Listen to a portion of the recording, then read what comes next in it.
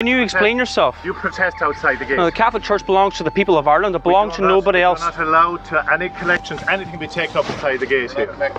No, but I'm saying this. I have no objection to you doing it outside the gate. Look, Ireland belongs to Jesus Christ, nobody else, and the blood of our martyrs. It doesn't belong to foreign satanic cultists like you brought into that church. If you listen to the readings this evening, the first reading that everybody who does acts with integrity and justice is welcomed on the mountain of the Lord. That's the first. No.